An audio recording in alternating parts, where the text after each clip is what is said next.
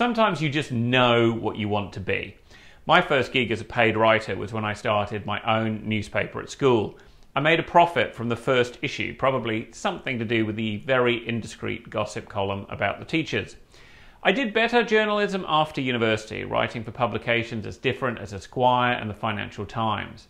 I wrote about everything from the America's Cup to setting up your bedroom with the right feng shui. And I got to fly around the world doing it, but the best gig I ever had is the one I have now. Today I run Taleist, a copywriting agency that helps businesses explain what they do in ways that are irresistible to their ideal clients. When you get that right, everyone wins. People meet the businesses that deliver the products and services they need. How many great businesses do you know that have died because they didn't know how to tell people what they did? Putting the right people in the path of the businesses they need is what makes copywriting a fantastic job. And the biggest secret of copywriting is that it's not about being a brilliant writer at all.